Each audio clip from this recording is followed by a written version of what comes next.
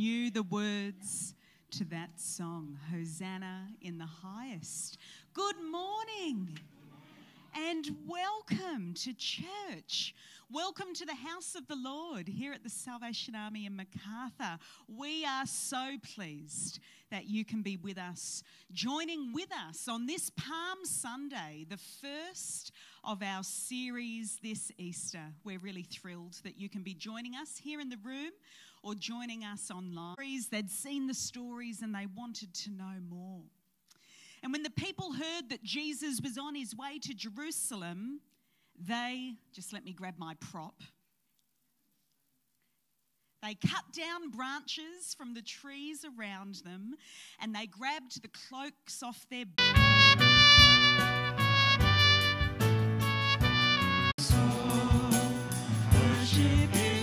And Lord, if there's anyone here today who hasn't acknowledged that you're their Lord and King, we pray, Father, today that their hearts will be open. And so, Father, we thank you and praise you for this beautiful time together. And as we continue to worship you, we give you praise. In Jesus' name, amen. Amen. Amen. Please be seated. What's it called? Palm Sunday. Palm Sunday. You all knew that, didn't you? You were going to say Palm Sunday? Okay, the band is going to help us with a great song called Hosanna in the Highest. We're going to have a ball with palms. And while we have fun and sing and wave our palms, I'd invite you to come and bring our offerings and our tithes forward to the sides here, because even in our giving, it's an expression of praise, even in our giving. All right, let's sing. Thanks, band. After an introduction. You can grab another one if you want, Danny. No? All right, let's go. Meredith, do you want one? Yeah, you can have two.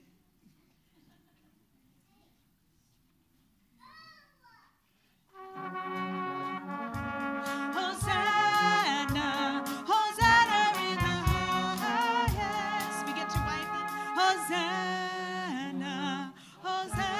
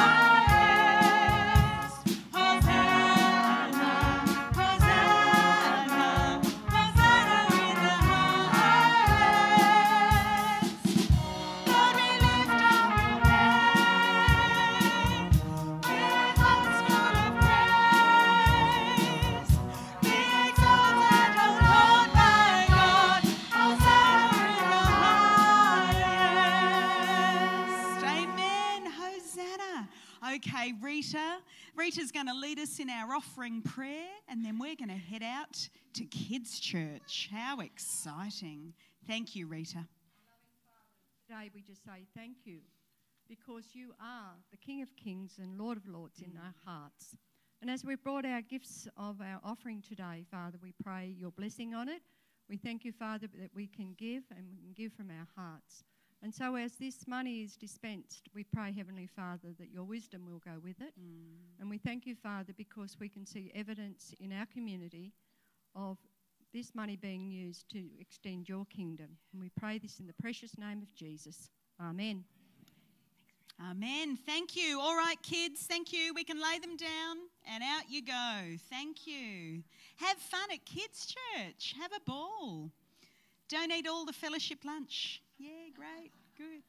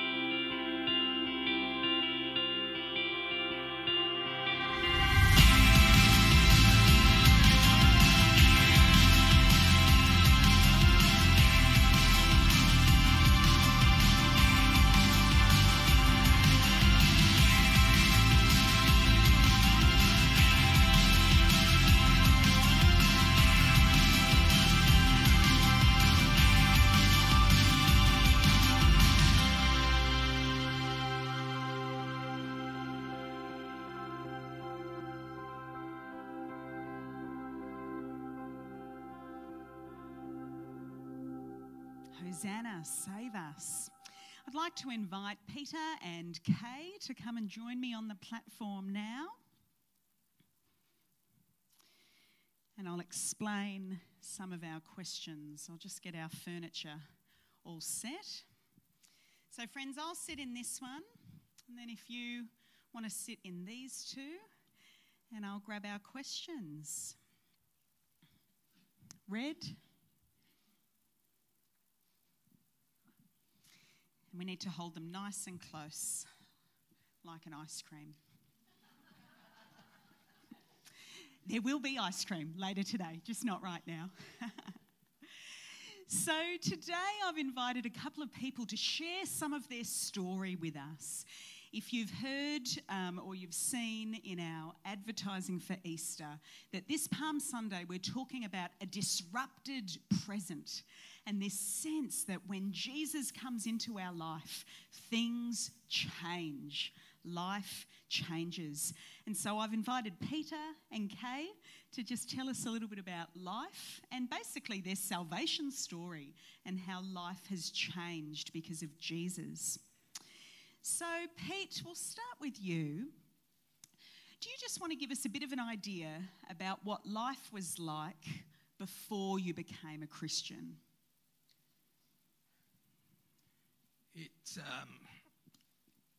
It's not difficult. There's so many words I could put into it, but I'll shorten it all up. I was 45 years old, and pre-45 years old, anything that I felt, love, hate, any feelings that entered my life, my response was to gamble.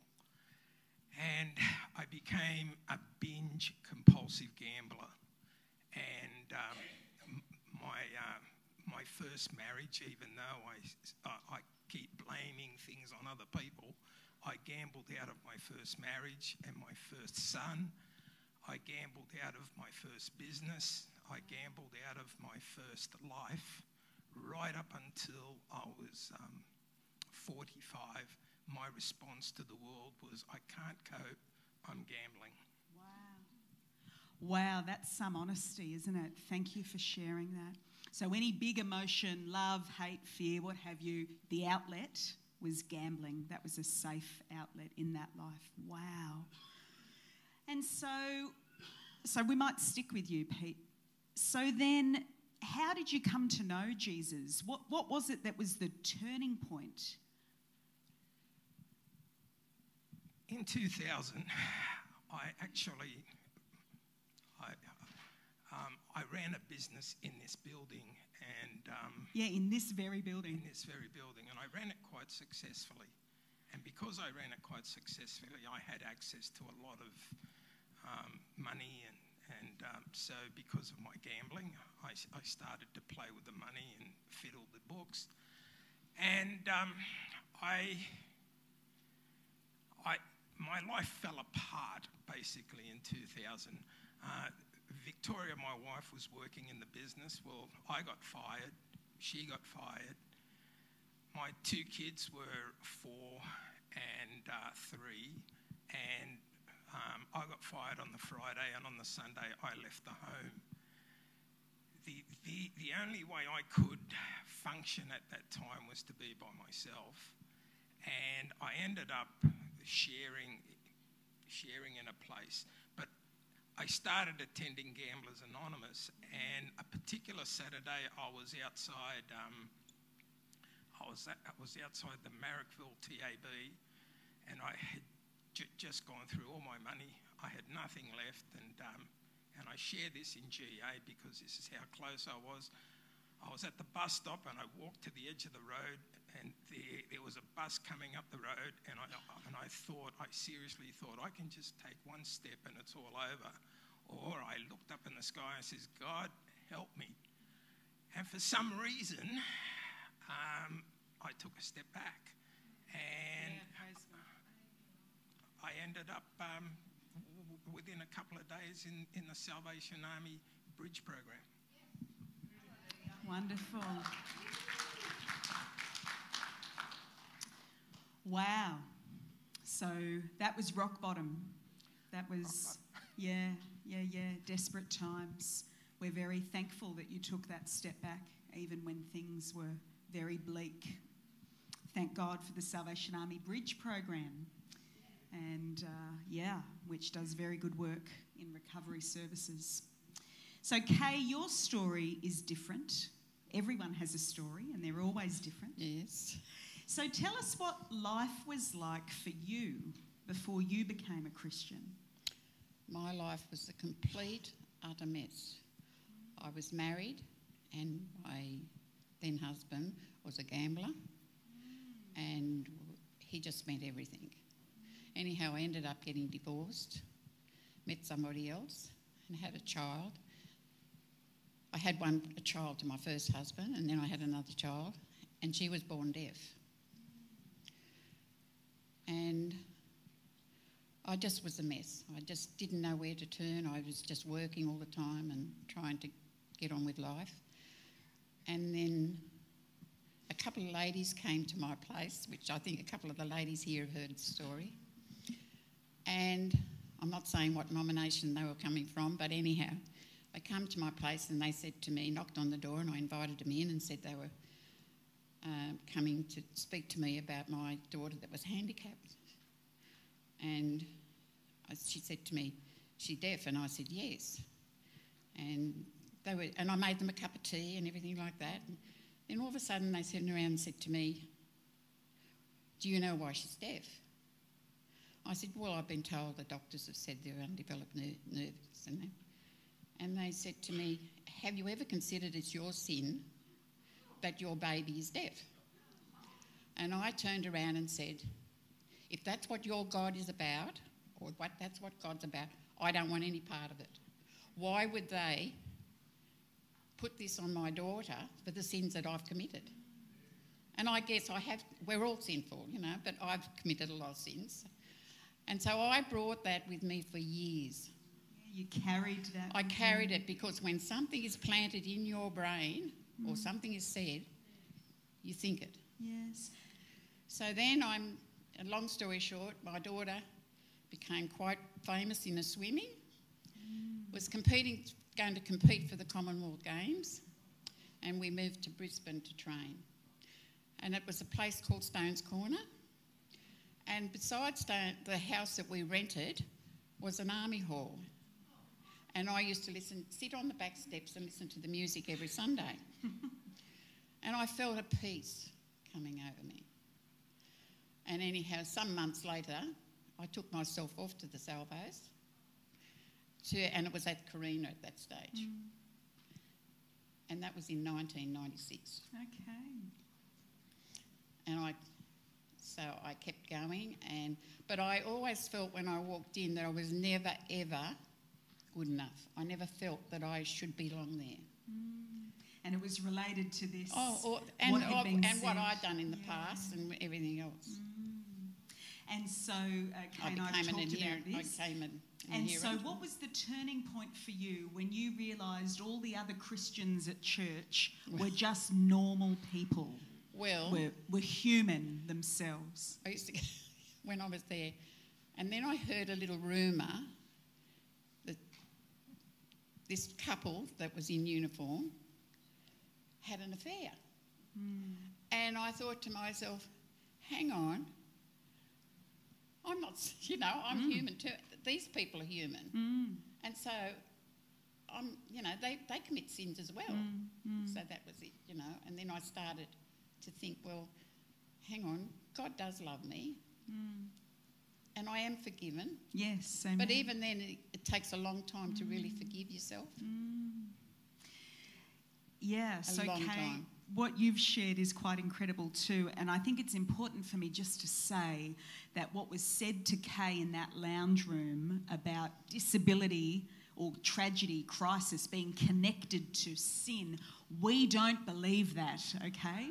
So I don't agree with that. I don't agree with that interpretation of the scriptures. In fact, in the Gospels, it's very clear that there is no connection. There is no connection there. So that was the wrong thing to have been said to you. And I'm very sorry, because words have power, don't they? And so when words are spoken and when we believe them, if they're faulty or if they're not true, those things can do damage and can And be even harmful. now, I still think sometimes, like Yeah. it's when something's brought up, it comes all back to you. So, Kay, how did life change for you when you slowly did the journey and you learnt more about Jesus and you started worshipping in a church? And then I became a soldier here at the Yes, school. yes. And now I've got peace. You've got peace. I've got peace. I know that the Lord loves me, and I know, particularly in my journey now with my health, my daughter, what she's gone through, and I just know that He's there. I just have perfect peace. So there's a peace that you There's have a now peace, yeah. that you didn't sense No. before. It's taken me a long while, but it is. I just have peace. Yeah, so good. So, Pete, for you, what changed once you came into a relationship with God? Well, after I did the bridge program,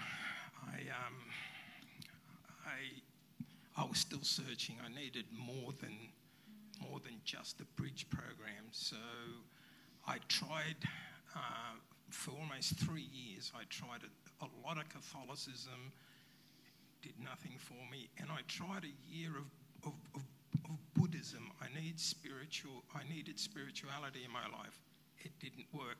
But after 3 years, in about 2003, Victoria and the family realised that I was actually changed. I was a changed man, and they invited me back into their life. Yeah, wow.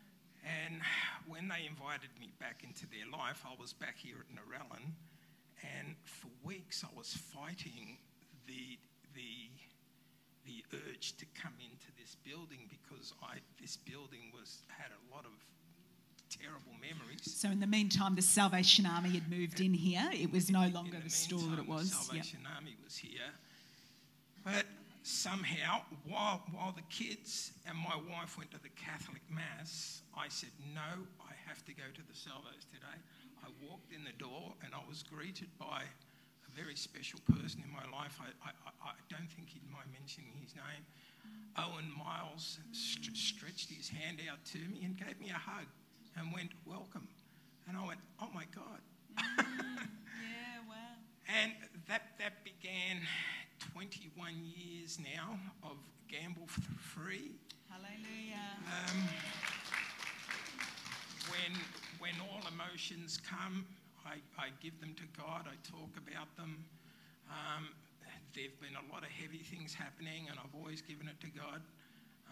If I can mention, I've had a benign tumour cut out of my back, and through the power of the church praying and me praying, God has brought me through. God has changed my life immensely, and I would never, ever, ever want to go back to that old person that I was. So good. So good. Yeah, born again. So my final question to both of you. What would you say to people who are wondering about faith, wondering about Jesus, but are unsure about taking that step to actually become a Christian? What would you say to people, or what would you have said to yourself all those years ago? What would you say? Either of you. I'd like to say I searched internally. There was something happened. And I've had a lot of experiences in Gamblers Anonymous where people say, oh, but you can worship the painting, you can worship your dog, you can worship nature, you can worship... And I tried, but that just did not work. I had to understand, and I had to feel God. And God reached his hand out through people, and people were so loving and so caring and so non-judgmental. There was a time that I was embarrassed to walk around Narellan, but now I walk with my head up high because I've God with me. And it happened internally. So I would say search within, and God's there. That's good. How about you, Kay? What would you say to people? I would say, do you want peace? Yeah. God loves you. Yeah. And he forgives sins. Yeah. And just... he's answered all my prayers. or so many of them. Might not be in my time, but his time, and 9 times out of 10, it's right. Yeah. Well, 10 out of 10, really. Yeah. You know. But I would just say to people, coming from a non-Christian home and not having any Christian upbringing, that's what I would say. Just if you want peace and love, and I have to say too, since I come into the army, I've made so many beautiful friendships. I feel loved by you. It's wonderful. Yeah. Praise the Lord. I'd like to pray for these beautiful people and thank you sincerely. What you've offered us today by sharing your story is a real gift and has been a real blessing. Let me pray. Father God, we are so grateful for Kay and for Peter, and we've only heard just a taster of their life story and of your goodness and your faithfulness to them. And we can trace your hand at work through their lives, Lord, and we see how, as you do with each of us, you are drawing people to yourself because you love us, God. You want to be in relationship with us. You want us to live fully and with freedom and wholeness and fullness of life. And so I thank you for that turning point in Peter's life, and thank you for the way that he can now walk with his head held high. Thank you for the way you've restored his marriage and restored his family life, and that he's working again, and that he's found a healthy way, a different way. When those big emotions come, Lord, we say thank you. Thank you for this example, and thank you that he's been so courageous in sharing this story. Continue to bless him, bless his family life, and continue to reveal yourself to him. And for Kay, Lord, we thank you that she responded to that music, that drawing of herself to you and to God's people. Thank you for the warm welcome that she received. Thank you for the peace that she now experiences, that perfect peace, that shalom that can be found in you, God.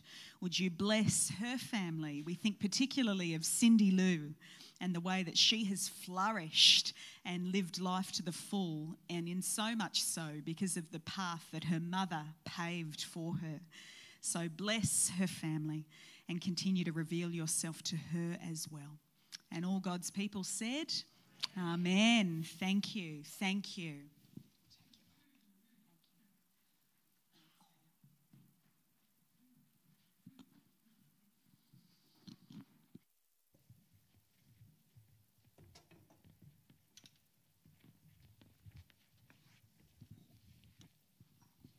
What a difference a personal relationship with Jesus makes to your life. And thank you for our friends for sharing. It does us good, doesn't it, to hear our own personal experiences. We're going to sing a song with that name, What the Lord Has Done in Me. Would you join us? Just stand, please.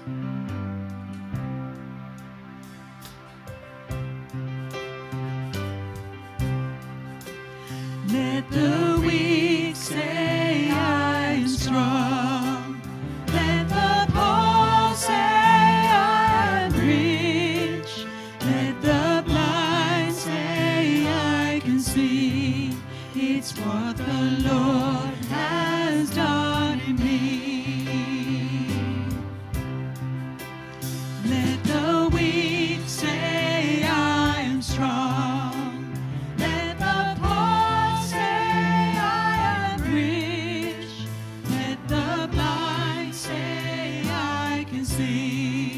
It's what the Lord has done in me.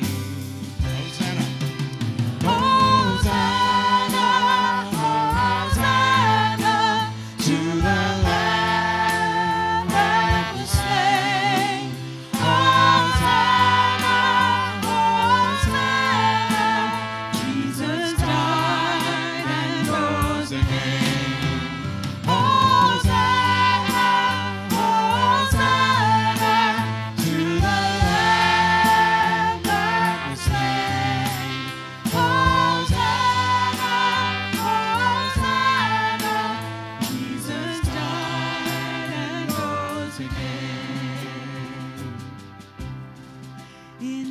the river I will wade.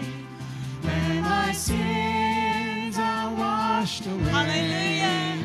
From the heavens mercy stream of the Saviour's love for me. We will sing salvation songs. I will rise from waters deep into the saving arms of God. I will sing salvation songs. Jesus Christ has set me free. Hosanna, Hosanna to the Lamb that was slain. Hosanna, Hosanna, Jesus died and rose again. Hosanna, Hosanna to the Lamb that was slain. Hosanna, Hosanna, Jesus died and rose again. Jesus died and rose again. Jesus died and rose again. Just the voices. Hosanna, Hosanna to the Lamb that was slain. Hosanna, Hosanna, Jesus died and rose again. Hosanna, Hosanna to the Lamb that was slain. Hosanna, Hosanna, Jesus died and rose again. Hallelujah. We worship you, Jesus, our risen Saviour. Thank you that you loved us so much that the punishment that brought us peace was upon you. And so we, Lord, you gave your life. What more could we give? And so we too want to give you our life. We want to surrender ourselves to you. And so as we hear the reading of the word just now, Lord, may we have ears to hear what the Spirit is saying to the church. And may we have the courage and the willingness to obey. Amen. Amen. Thank you, Kendall.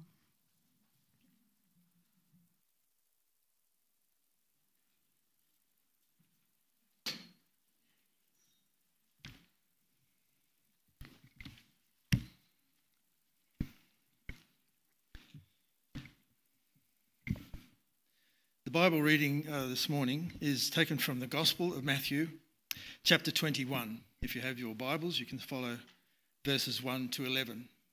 This is the New International Version. Matthew 21, 1 to 11. As they approached Jerusalem and came to Bethphage on the Mount of Olives, Jesus sent 2 disciples, saying to them, "Go to the village ahead of you, and at once you will find a donkey there, tied there, with her colt by her. Untie them and bring them to me. If anyone says anything to you, tell them that the Lord needs them, and he will send them right away." This took place to fulfill what was spoken through the prophet.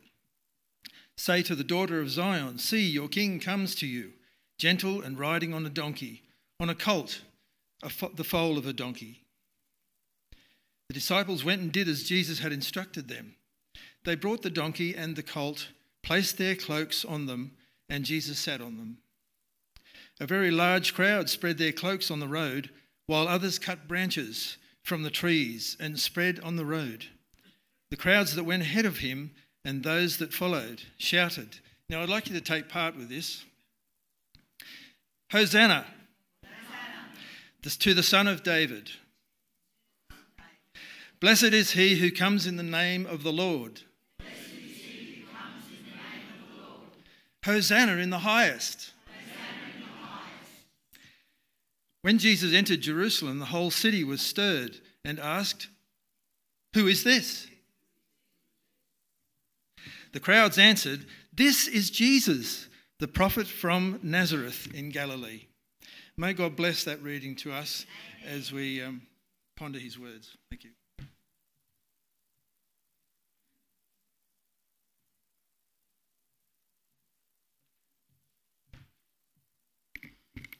Thank you, Kendall. I love creativity. That was great.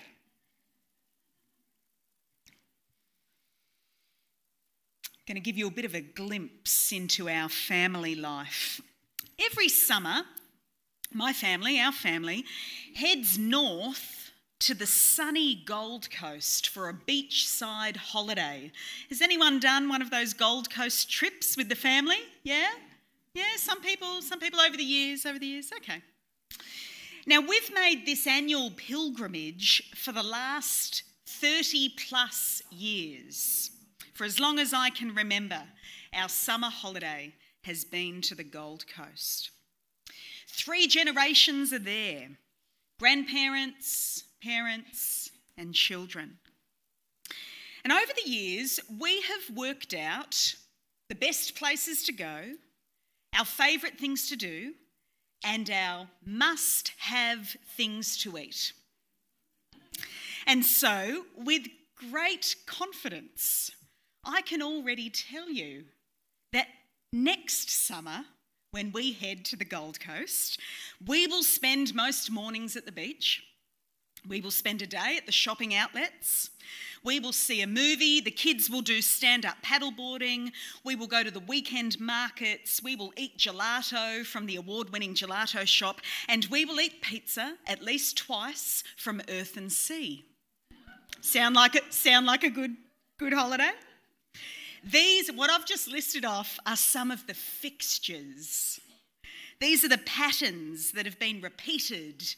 These are the places and experiences and tastes that we look forward to.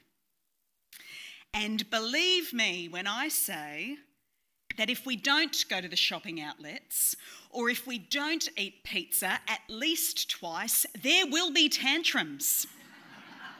And that's just me. Love my pizza. It was genuinely surprising to me when another friend shared their holiday photos on social media, and it said, this was a few years ago now, and it said something to the effect of, "It's been a great family holiday. We are looking forward to going somewhere different next time." And I was like, right. Some of us prefer routine. Some of us would rather stick to what's familiar and what is known. But then there are some of us who prefer change. Some of us who would rather venture out into the new and explore what is unknown. Now, this is not about right or wrong. I'm not going to ask you to sit on the left or the right-hand side of the room. It is just different, isn't it? Just different preferences. And of course, life is made up of both the familiar and the unfamiliar. We can never have it just one way or the other. Life is full of things that are predictable and things that are uncertain. There is a need for routine, and there is a need for change.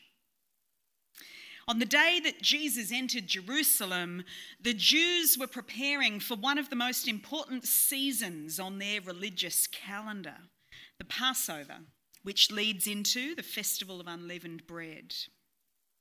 Every year, tens of thousands of people would make the pilgrimage to the holy city, the city of David, to celebrate Passover in remembrance of how God had saved his people from slavery and oppression in Egypt. And so pilgrims from all over Israel would travel to Jerusalem. The Lord's Passover would be observed in the first month of the Jewish year. For us, that's March, April. Every household was to slaughter and then eat a lamb, together with bitter herbs and bread made without yeast. So every year, the location was the same, the timing was the same, the meal was the same. The story of the very first Passover would be told and retold. The great exodus from Egypt, when God rescued his people from captivity. And so every year the story of God's salvation was the same. The scriptures were the same. The prayers and the blessings over the meal were the same. A year-old male lamb without defect was to be sacrificed and then prepared in a particular way before being consumed. The bitter herbs, well, they were symbolic. They represented the bitter suffering in Egypt. And the bread without yeast, that was a reminder that they fled Egypt in haste. So every year, the requirements of the law were the same. The rituals were the same. The sacrifices were the same. And yet, this year, the year that we've read about today, this year would be unlike any other. This Passover would be different from all the rest. Why? Because the presence of Jesus changed things. The presence of Jesus changed things. Jesus' arrival into Jerusalem set off a chain of events that could not be stopped. The fuse was now lit. The city was now stirred. Jesus' true identity as Messiah, the Son of God, had been revealed, and life could not go back to how it was before. Life had been irreversibly disrupted. And this happens from time to time in our life. Sometimes things happen, and actually we've heard some of this described today. Sometimes things happen and we know in that moment that my life will never go back to the way that it was before. Whether it's a milestone event like the birth of a child or a wedding or a new job, a big move, or whether it's some kind of crisis or unforeseen tragedy, like a car accident or a loss of a loved one, trauma, marriage breakdown, things will happen in life. Life can be irreversibly disrupted, for better or for worse. My mum tells the story that on the night, and she's not here so I can embarrass her. She can thank me later when she watches online. My mum tells the story that on the night that she and Dad first went out for dinner, she went home, sat on the end of her flatmate's bed and said, "I don't think my life is ever going to be the same again. I don't think my life is ever going to be the same again." Now, these sorts of landmark events don't happen all the time. We won't have life-changing encounters with people every day of the week. That would be exhausting. But there will be those events, and there will be those people, and we will be changed forever because of them. Now, for those of us who profess to be Christians, many of us will talk about Jesus this way. That when Jesus came into my life, I knew that life would be different, that I would never be the same again. That is not the same as saying life will be easy. There's a difference. But life would never be the same. And that's because the presence of Jesus changes things. The presence of Jesus changes us. Praise God. It was retired General John Gowans who penned the words, "I believe in transformation. God can change the hearts of men." God can change our hearts.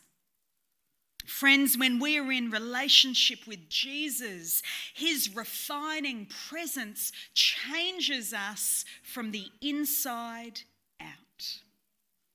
And over time, we start to want different things. We start to choose different things. We start to say different things. Because the status quo cannot remain. Because Jesus brings transformation and renewal. Yes, amen. Life as we know it is disrupted. And Jesus had already changed the lives of so many people in the months and years leading up to this triumphal entry into Jerusalem. Those living in the city of Jerusalem may not have known who he was. They were the ones saying, "Who is this? Who is this?" But Jesus was very well known in the areas in which he'd been travelling and ministering for about 3 years. He wasn't a nobody. Jesus had an impressive reputation by now and had developed quite a following, especially in Galilee. Jesus had performed miracles of multiplication and of healing, giving sight to the blind and raising the dead. These stories were being passed on. There were witnesses to these signs. The word was out, and so there was a palpable hype and a frenzied curiosity wherever Jesus went. A little bit like the Taylor Swift hype that Sydney and Melbourne has just experienced. A little bit like that, but different. For Jesus, some wanted to hear him, others wanted to silence him. Some wanted to follow him, others wanted to stop him. Some wanted to live for him, others wanted to kill him. But they could all agree on something. Change was coming. Disruption was inevitable. Those who loved Jesus and those who hated him sensed that life could not go back to the way it was.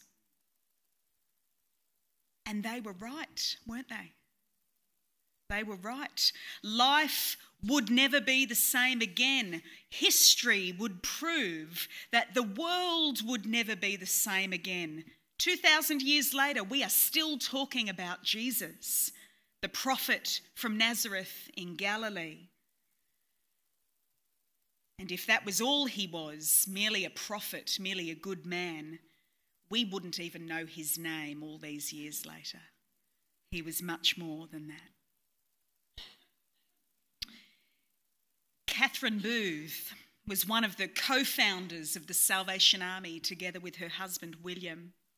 Catherine wrote the wildly popular statement in her book, Aggressive Christianity, that says this: "There is no improving the future without disturbing the present." You might have come across that quote before. It's this idea that a better tomorrow may only be possible through disruption today. And we see this idea woven into the DNA of the Salvation Army, especially in its early years. An enthusiastic group of fiery Christians who lived to win the world for Jesus because they were convinced that the presence of Jesus would not just change the world, but save the world.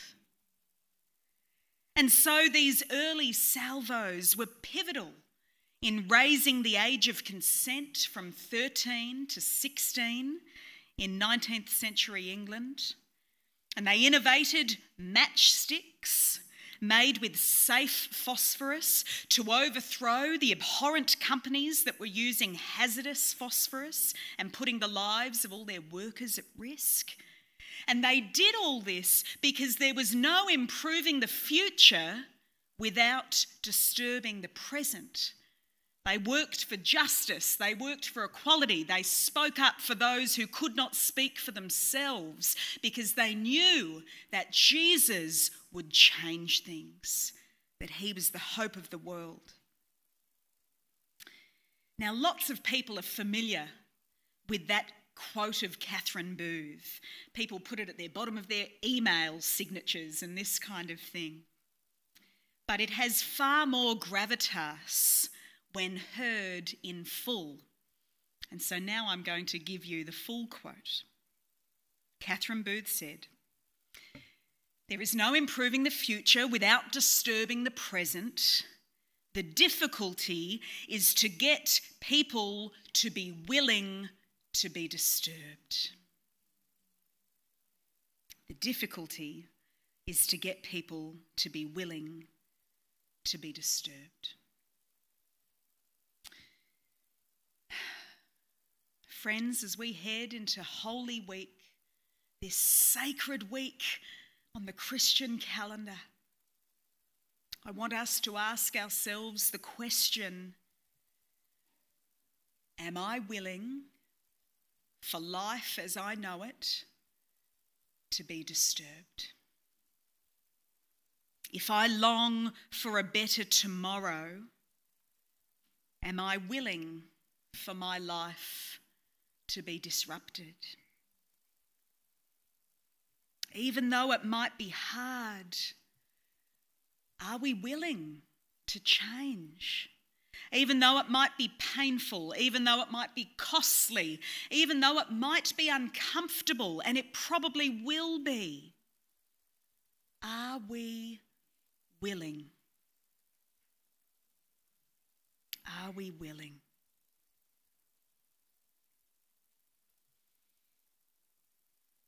A better tomorrow may only be possible through disruption today.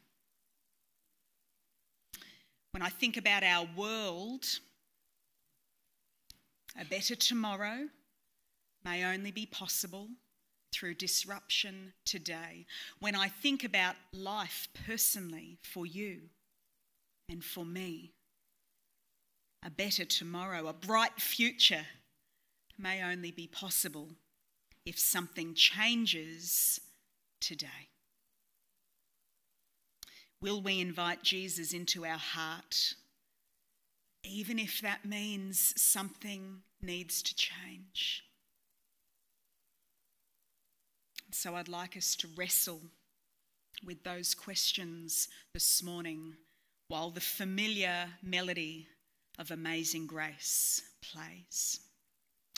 As we wrestle with those questions, I just draw your attention to our mercy seats this morning. If anyone feels the need to come forward for prayer, you are more than welcome to the mercy seat, to the holiness table. Let's not wait until tomorrow to change things, because a better tomorrow may only be possible by inviting Jesus to come into our life today. Let's wrestle with this just now as the Spirit is at work in our midst.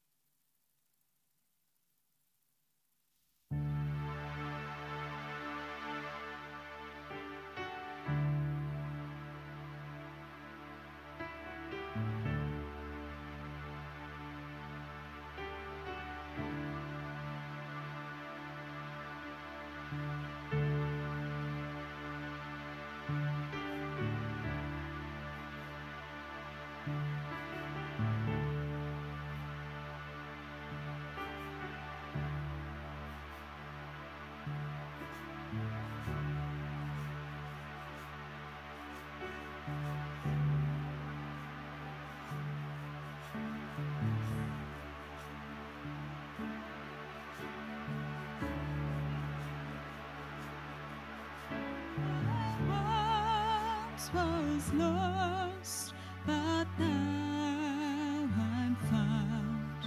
Was blind, but now I see. Let's sing that verse again.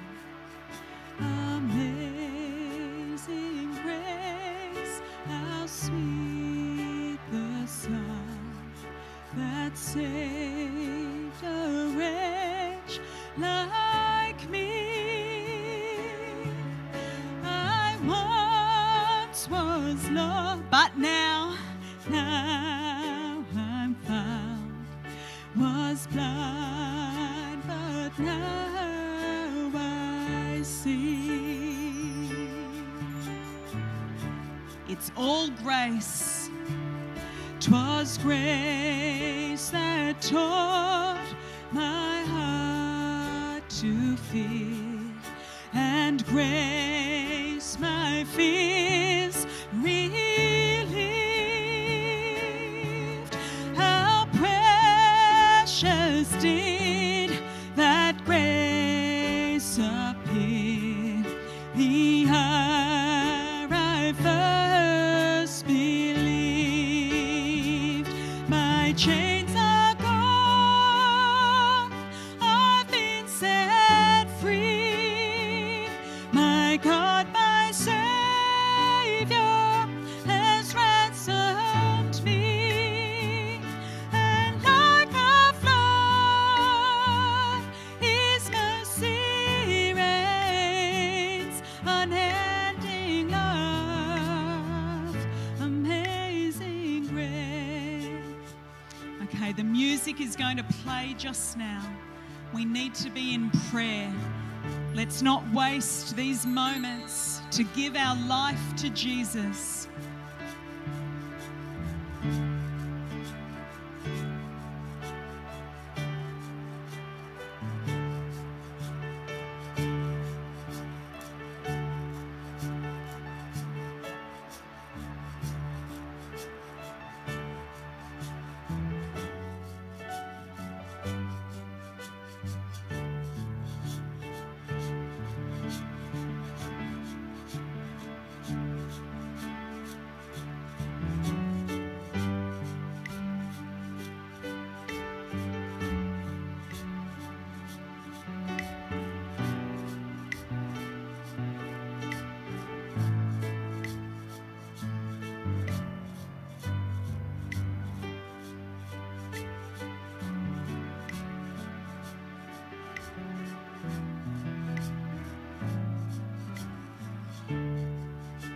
Worship team, I'd like you to come and join us. Ruth, I would like you to take the microphone to Peter. Peter, I'd like you to lead us in prayer. Peter Dolan,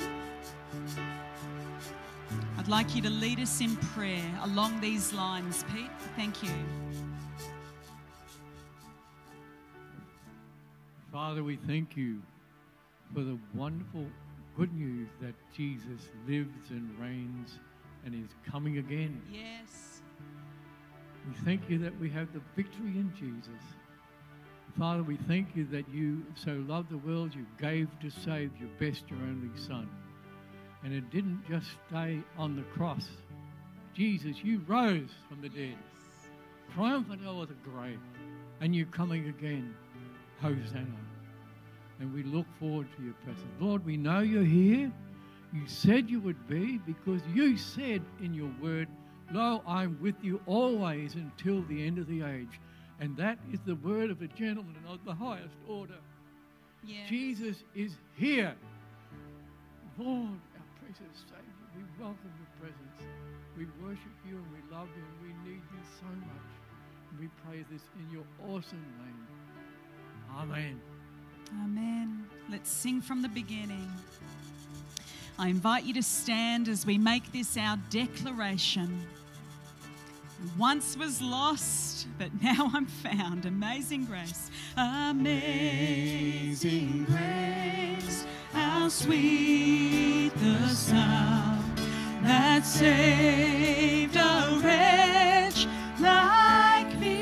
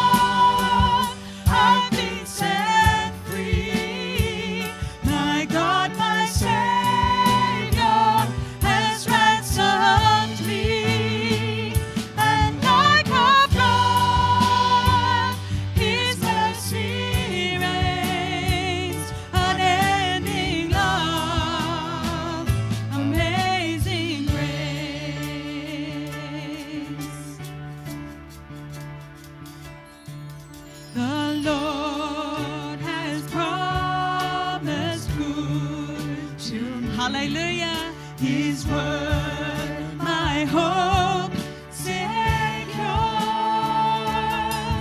He will my shield and portion be, as long as life endures. My chains are gone, I've been set free. My God, my Savior has ransomed me, and like a flood, His mercy reigns. Unending love, amazing grace.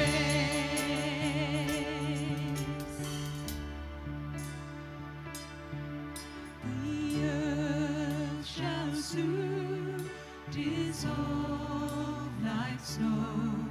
The sun forbear to shine,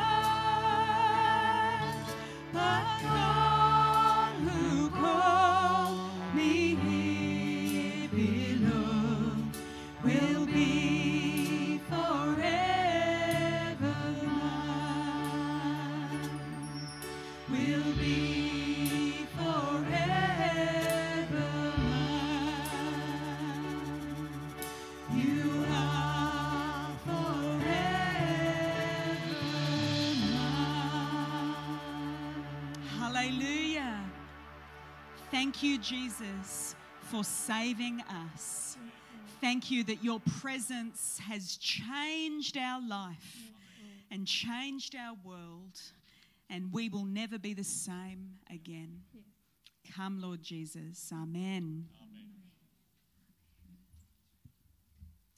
To conclude our time of worship, we're going to sing an amazing song that the church has known for a long time. And can it be that I should gain an interest in the Saviour's blood? And I looked this up this week, and I read that John Wesley wrote this to celebrate his conversion. And so as we sing the song, you will see that there is a progress right through to when, you know, he realises that his life's been changed. And as you sing, you will realise, come to see, there's no condemnation, and that we are with Jesus and we're set free. Join us in singing.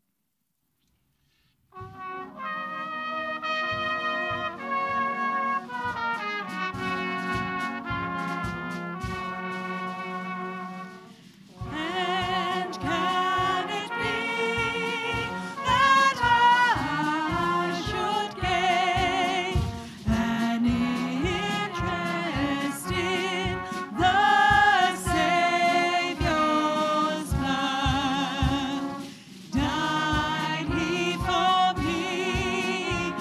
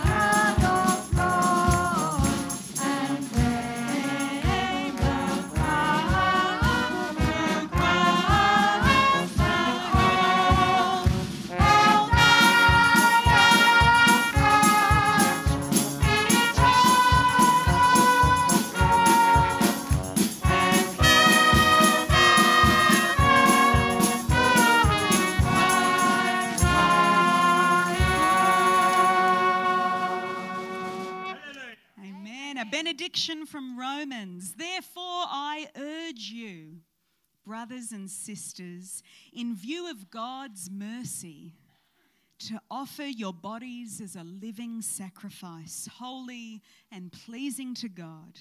This is your true and proper worship.